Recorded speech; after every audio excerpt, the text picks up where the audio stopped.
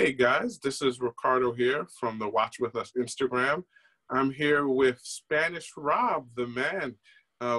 We were lucky enough to get him in so we could discuss a little more about this recent acquisition of Tiffany & Company. Spanish, how you doing, man? How's it going? Thanks for watching. Thanks for subscribing to our channel.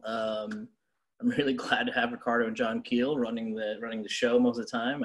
We don't get to do this split screen thing often enough, but I'm glad we could find some time to do it. I just happen to be in Seattle, Washington, which I'm not from, but I'm just here for the holidays.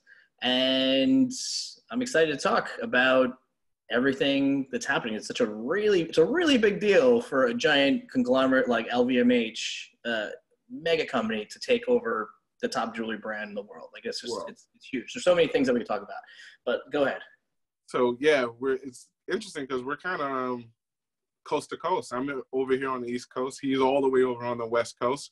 So, I mean, we've just realized, you know what, we have to find some time and talk about this because what Spanish is saying is right. This is a huge deal, and not just a watch deal, just a huge deal overall. So before we just jump into the conversation, of course, let's get that wristwatch check. Let's get that going. What you got on, my friend? So, yeah, I'm always wearing two, obviously.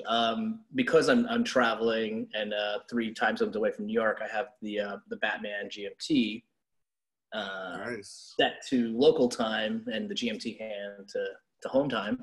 And then my trusty IWC Galapagos Aqua Timer, which is my perfect beat around all day every watch, you know, because it's completely covered in rubber and I can't really scratch it or dent it really. And it's just a badass, kick-ass watch. So I've got on my honeymooner. This was my first ever like Swiss chronograph that I ever purchased on my honeymoon. About 2 days after I got married. It's nice. From a brand called Ernest Burrell, independent brand, but a few years ago they were purchased by a conglomerate. Speaking of the Batman, you remind me we have to sit down and talk about that bursting of the Rolex bubble whenever we get a chance. But today is LVMH. Yeah, I definitely saw that video with Adrian from Bargain Jack, and it was really good points. A lot of good homework people did. I don't want to accept it or believe it because I have one and I want to sell mine eventually. Exactly. So I'm going to say you were wrong, sir. But the research is actually pretty right. But I don't want to think it's a burst. I think it's maybe a move in direction, but I digress. Anyway, let's get back. Yeah, another video. So, of course, we're here to talk about the huge news of LVMH purchasing Tiffany Co. for about $16.2 billion. And the first thing everybody wants to know is why? What was the main reasoning behind this purchase? Is this a watch thing? Is this a jewelry thing? People want to know. What are your thoughts, Rob? Well, it makes a lot of sense because if you look at LVMH's portfolio, LVMH is the biggest. It's bigger than Richemont and Swatch Group and everybody combined because they don't just sell watches. They have 5 different categories ranging from spirits to leather goods and so on and so forth. So the watches is less than a tenth. It's actually 9% of all the business they do. It's like 4 or 5 billion out of the 50 they do. So for them to be so enamored with taking over Tiffany, I think it has to do with the fact that Tiffany is the #1 jewelry brand in the world, and it gives the opportunity for LVMH to join the high-end luxury of jewelry sector. They already touched that a little bit by buying Bulgari in 2011 because Bulgari sells jewelry and like really high-end jewelry along with watches. And LVMH has the right set of tools and the right set of people or just whatever. They make things work. They acquire brands and make them so successful. So Tiffany's has been slacking. It's been slumming the last couple of years, and they thought they were recession-proof. They thought that they were the top company in the world, and they were. And for a very long time, they were the only company that could do double-digit increase in profit every year, even during the recession in 2008. But then it slowed down in the last few years because the Chinese stopped buying. And so, would a fair for the layman out there, would a fair comparison be that in many ways Tiffany is the Rolex of the jewelry world? Brand recognition, brand name, everyone knows Tiffany when it comes to jewelry. I would say it's like a mix between, it's like the Patek of the jewelry world, but the only difference is you're right, it is the Rolex of the jewelry world because Rolex makes a lot more watches than Patek. And it's more the mainstream, and also the upper echelon. I mean, they're selling billions of dollars worth of diamonds, and they're technically the biggest jeweler in the world, but they have brand recognition, which is the most important thing. And LVMH was smart to pay whatever it was. The whole deal had nothing to do with watches. And it's funny that we're talking about it because of the link with Patek, but the reality is Tiffany's sales is over 90% jewelry. And then the rest is like, you know, accessories and watches and like whatever. It's mostly jewelry. LVMH did this for the jewelry brand, and they did this so that their brand, they can get into high-end jewelry. Because right now they don't do high-end stuff. They do a lot of gold, they do a lot of other things. And with Bulgari, they started getting into really hot horology and hot jewelry, the really diamond stuff. But buying Tiffany brings it to a completely different level and brings them a part of the portfolio that they didn't have before. So it's almost kind of like a mix between the fifth and a half sector for them. It's like not the sixth, but it's like fifth and a half for them, because this is a completely different ball game. So for sure we know, okay, so now we know this was mostly a jewelry move. But of course, we're watch guys. So the first question I know a lot of people are asking is, what is this going to do for that relationship that Tiffany had with Patek? Because in many ways, Patek is kind of a competitor when it comes to watches and LVMH. So what does that do? What happens there? It's very interesting, and there's so much to say about this because we have to go back to the relationship between Tiffany and watches, the relationship between Tiffany and Patek, the relationship that LVMH, being a behemoth, still only has, and they do so much with their watches, and it's only a tiny percentage of theirs. What is it going to do to have jewelry and watches? It'll double their sector of jewelry and watches, even though it's mostly jewelry, and they already do mostly watches. But it's going to influence, I think, Tiffany's watch department because of a few different reasons. But we have to go back to Patek and watches. I mean, Tiffany and watches. Tiffany was a really important retailer of Rolex, of Baume Mercier, of IWC, of Piaget, of a bunch of brands for, you know, decades, many decades. And then about 10 something years ago, they said, okay, well, our Tiffany brand line is not doing well. And they did it. They structured a contract with Swatch Group to make their watches, produce them, and sell them. And Swatch Group, because this is back when Hayek was still alive, was like, okay, I want to be in control of this. If we're going to sell our watches, if we're going to make your watches and sell them, this is the only watch brand you can carry. You have to cut out all the other Richemont brands. You have to cut out Rolex. And get rid of all these relationships. And Tiffany did so because, again, they're not a watch house. They have history about being a watch house and have close ties with Patek since the very beginning. But they were like, yeah, sure, we'll do it. We'll get rid of every brand except for Patek. And the reason for that is they're both very, very similar in start. Patek being from 1839, and Tiffany from 1837. They were like around 1851. I think 1851 is when they partnered, and it was an important partnership. If you read, Patek talks about it all the time. It's a huge important partnership for Patek because Patek opens the gateway to the West and spreads them in North America, which is one of their biggest markets outside of China. But back then in the 19th century, in 1851, it was a huge, huge part of their business because, I mean, throughout all the wars and everything that's happened in our history, a lot of brands didn't make it. And Patek has made it and been successful because in large part, and they owe a large part of it is to North America. So then Swatch is like, fine, you can keep Patek. And so that makes sense that, you know, Tiffany says we have to keep Patek. Swatch Group was like, we get it, fine. But you have to get rid of everyone else. So essentially, all these watches that used to be stamped, Baume Mercier, Rolex, and before digital media, we didn't realize the importance of it. I remember working in retail in the mid-2000s, and people would come in and say, I want to buy this Baume Mercier Capelin. I don't know if I should buy a Tiffany's that has a stamp. Is it good or bad? I don't know if I want it with the stamp or without the stamp. Because people actually didn't want the stamp a long time ago. People didn't know. Wow. People were like, I don't want my watch to have the name of retail. Yeah. Right. So it's funny because I remember having a client that was just like, I don't know if I want this watch. I was like, no, buy it for me when I was working at the Torno. So it wasn't that important until digital media happened and then realized the importance of how few there are. It wasn't until they got rid of all these brands and then only had Patek, and Patek was the only company to have this Tiffany stamp for the last like 10 plus years that kind of makes it so rare and special. I mean, if we saw, I don't know, Zodiacs with Tiffany stamps, would we care that much? I don't know. Maybe not. And I say Zodiac because I'm just like looking at like all the different brands that we've worked with, Horus and all the other brands that might be in the lower spectrum.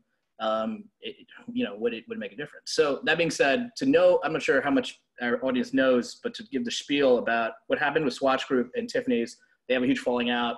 Tiffany is like, your watches aren't selling, and Swatch is like, you're not selling our watches. The watches. It isn't a bad product. It's just that Tiffany has this huge inflation because of the name, and says the products that they were selling were amazing, but they were too expensive in my opinion. They were twice as much as they should be. And now it's because they can command that premium because of the name. Now that doesn't necessarily work with watches. It works with jewelry, but doesn't necessarily work with watches. So the watches were a failure. They sued each other. I think Tiffany lost and had to pay $100 million.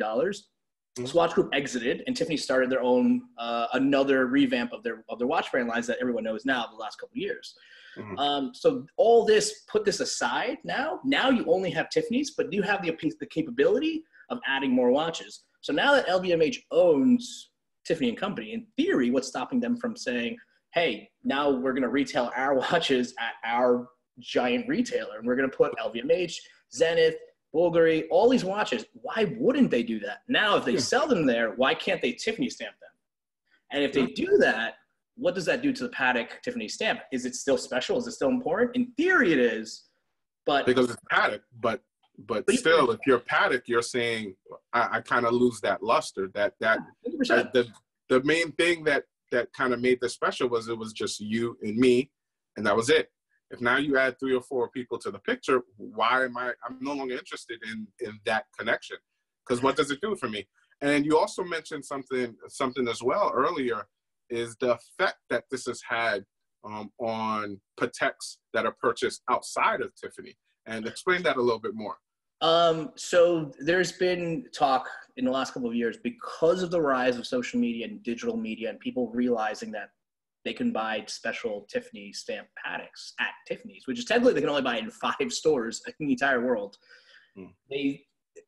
Retailers of Patek, whether they're in Seattle or Bangkok or anywhere in the world, has been losing clients because clients aren't dumb. They're seeing they're watching media, they're watching the stuff, and now they know there's a special version, and they're basically getting free money by buying it from that one retailer.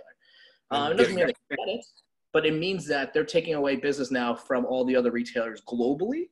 And there's been talk about how that's been pissing off retailers. Now, this is the opportunity for Patek to say, okay, we don't need to be inside Tiffany's. We're huge. They're closing doors. Rolex and Patek and every brand has been closing doors and closing distribution, making it smaller and smaller because of let's call it the Richard Mille effect, or it used to be the Panerai effect. They used to be, let's have a small amount of distribution, make them really hot, make them desirable. People want them, they can't get them. That's what Rolex has been doing as of recently.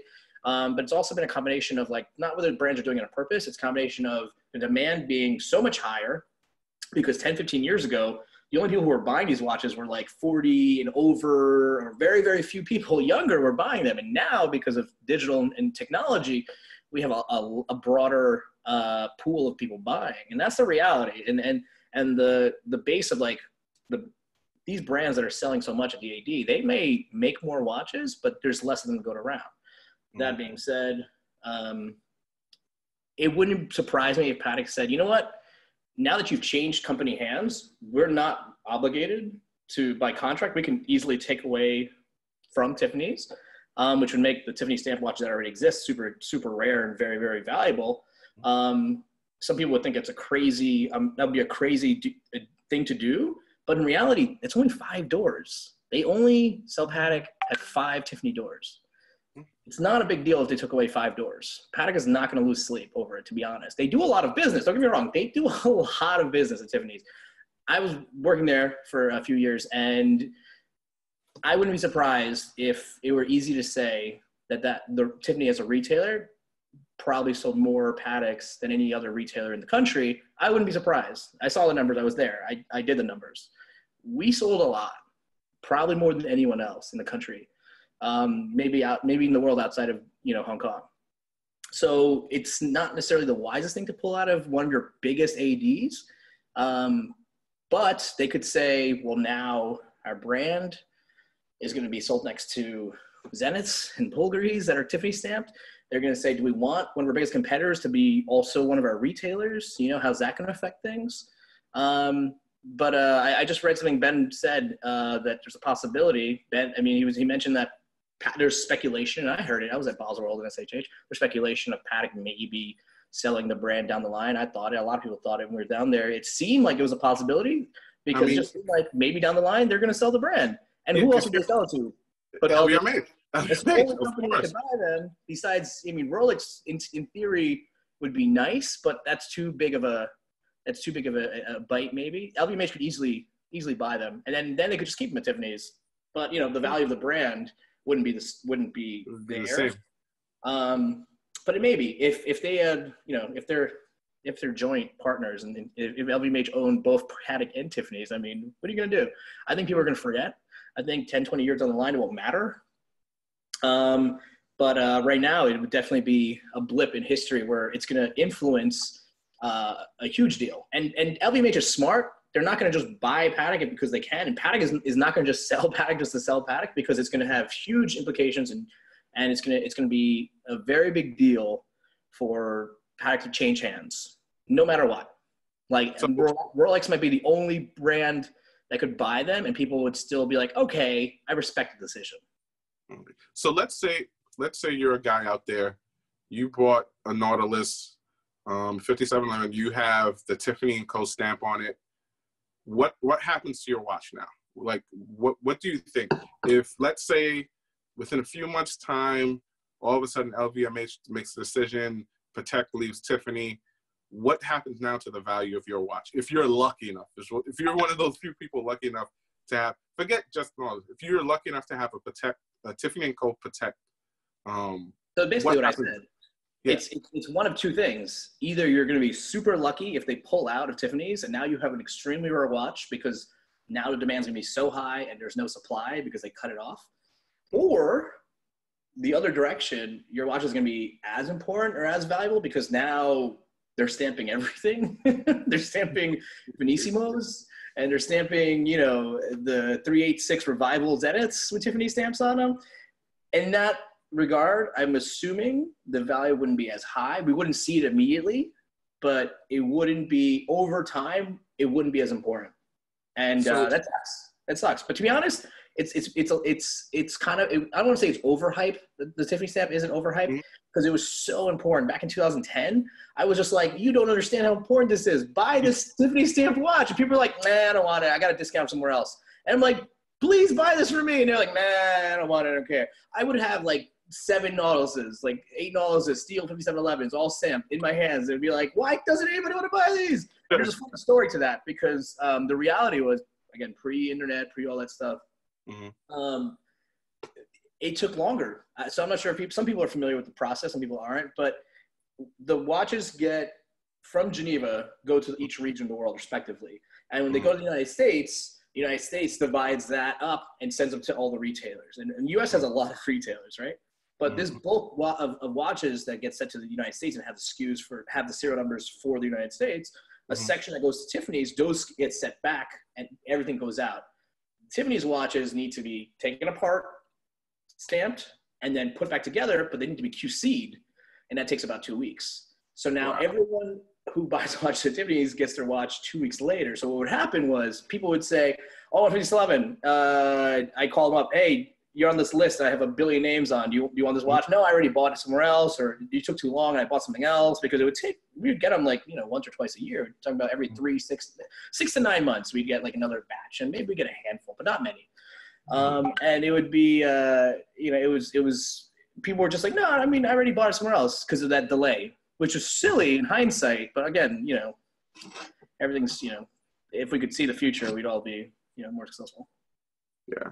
So, okay. So now you have this situation, and what do you think, if you're LVMH, what do? You come in, we already talked about Patek and that whole relationship. What do you do with the actual Tiffany & Co. branded watches? Do you continue selling those? Do you use the expertise of some of the other brands you have and you bulk up and make that a better watch? What do you do if you're LVMH? If you're in your position? So I'm really excited to see what LVMH does, because they've been so under the radar and people don't realize how important and how big and how brilliant they are with their strategy. like what they did for Bulgari. Bulgari was like, people didn't care about Bulgari. And Bulgari had bought Daniel Roth and Gerald Genta.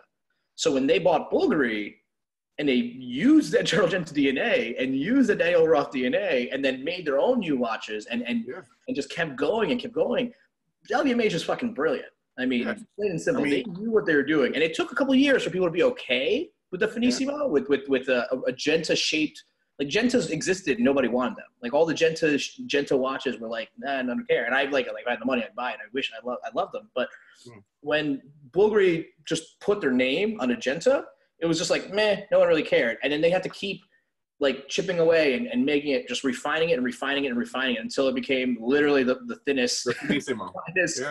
Finissimo, the finest, thinnest watch in the world, and broke record after record after record to build respect.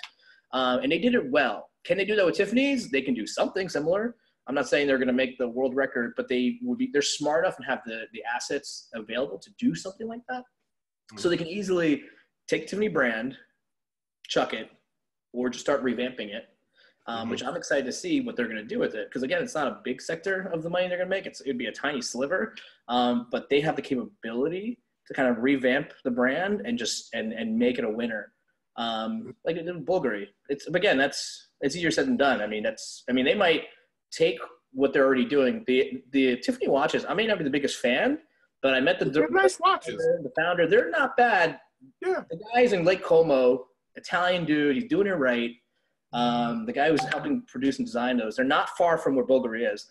And if we learned anything from LVMH and just LVMH in their watch department, and especially Biver, who's brilliant. He's a brilliant businessman, and essentially to make them money and save them money, streamlined a lot of the production. So now we're in an era now where 20, 30, 40, 50 years from now, we'll look back and be like, oh, this is that time where Zenith and Hublot and all these and Tag Heuer kind of merged. And just like when you look back, you'd be like, oh, Wittnauer and Longines were they were like kind of joined at the hip at one point in history. Same thing right now. We're seeing that Tag Heuer sort of look like Hublots, and Zeniths look like Hublots, and Zenith and Tag Heuer. There's a Zenith that looks like a Tag Heuer.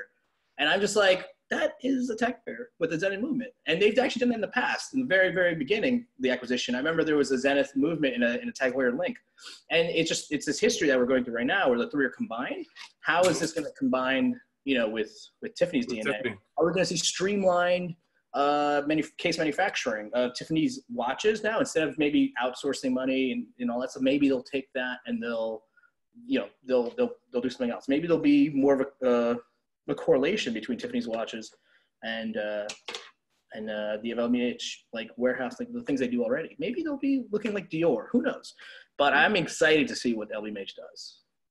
Well, Rob, man, you answered all the questions. Thank you so much for giving us a few moments to kind of go over this big news. Tell the people where they can follow you, man. You can find me at Spanish Rob on Instagram, and on Facebook it's SR Horology. Obviously follow our YouTube channel. Please subscribe to watch for this channel. Thanks for watching, and I hope to be on here more often. And I have a few more interviews and things that we got to post up that I've been slacking on. So I'll post them up. I'll have John, everybody put them up soon. Of course. Guys, you know how to follow us. Watch With Us channel on Instagram. We're on YouTube as well. We also have Bearded Time on Instagram as well. Yeah. But Rob, thank you so much for coming in from the left coast. It's great talking to you, man. Guys, we'll see you soon. See you there. Bye.